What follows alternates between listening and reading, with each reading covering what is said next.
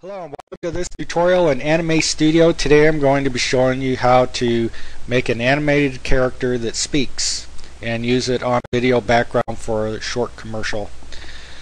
So first need to come out here to Serif Draw Plus and pick out a frog. Here's a frog in the gallery. And then ungroup it and delete the mouth because we're going to be using a mouth from Anime Studio.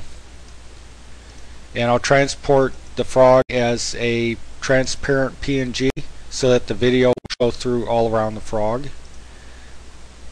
Call it frog.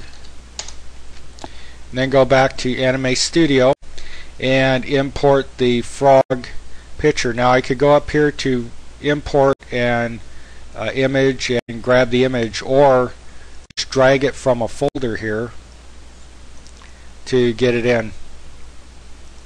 And now it's in there. So what we want to do first is make a group layer to hold the frog and the mouth so that they move around in one layer. And drag the frog PNG in there. And now we'll go out and get a mouth for the frog. So click on the frog picture first, and then go out to File, Import, and Props, and Mouth Sets, and finally we're looking for Liz Mouths. And pick the one that is titled Liz Mouth Front.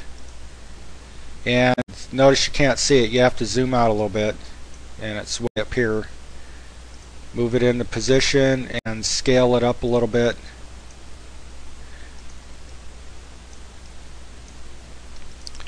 You have to move it around.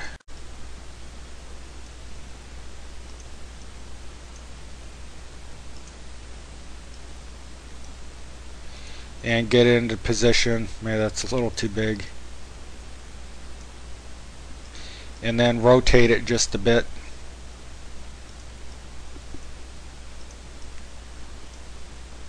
And put it into position.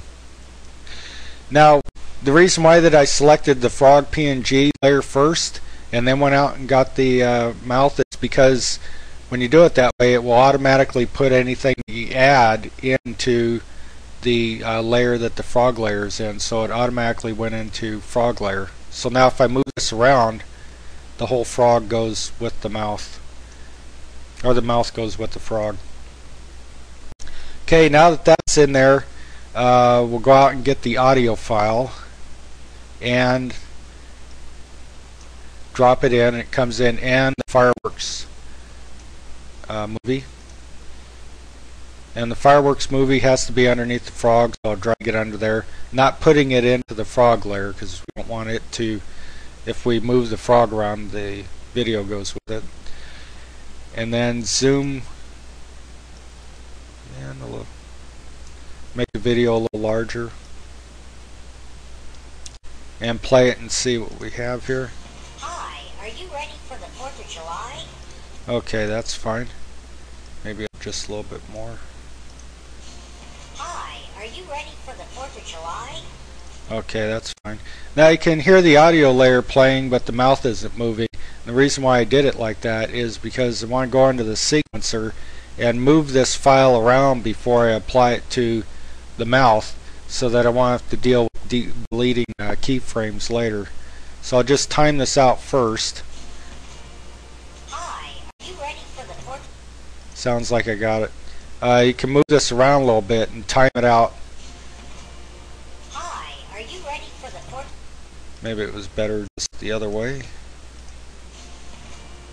Hi, are you ready for the 4th? Yeah, that's okay.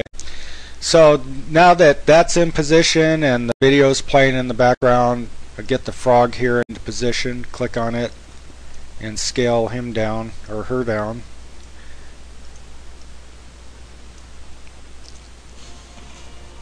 Hi, are you ready for the 4th of July? Okay. And now that that's done, now the lips can be synced to the narration. I'll come in here to Liz Mouth Front and double click and go to Switch and select the How Are You Ready. Now you see the audio from the fireworks movie can also be synced to the mouth, but we'll be using this one. Click OK, and then we'll zoom in here and see what we got. Hi, are you ready for the 4th of July? Okay. Hi, are you ready for the 4th of July? So now the mouth is animated and the keyframes are set so that it looks like it's speaking. Hi, are you ready for the 4th of July?